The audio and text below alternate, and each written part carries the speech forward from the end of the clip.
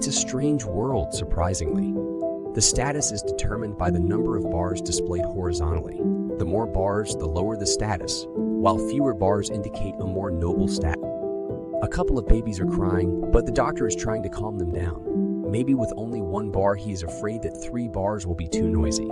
He picks up the baby with 1 bar and throws him to the ground.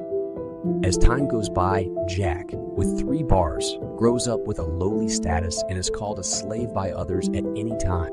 One day, Jack goes to the canteen to eat. He drops a piece of meat and it falls down the pipe.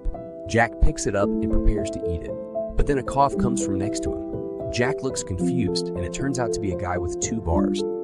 Jack quickly gets up and gives up his seat. He has no choice but to take the stick to the door and eat. Just after he finishes eating, a man with 2 bars walks in front of him. He holds up his purse and Jack respectfully takes it, then follows him like a dog. When he comes to the door of a Vipe, he hands the purse back to him. Jack turns around and leaves because his lowly status is not worthy of entering. On the way home, someone suddenly hits him in the face. Jack is so angry, but when he looks up, it is a kid with 2 bars. Jack immediately changes his face and praises the boy for his kick. Then he goes back home. The unfair world makes him feel very depressed at night. Jack has a dream that a man is raised above him. When he wakes up, there is an eraser in his hand. He rushes to the mirror and realizes that he has really become a man with 2 bars. He goes outside to show off his power, feeling very satisfied. He goes back to the Veep door. After some hesitation, Jack still walks in, but to his surprise, 2 bars people are serving his people. 1 bar people act like emperors here.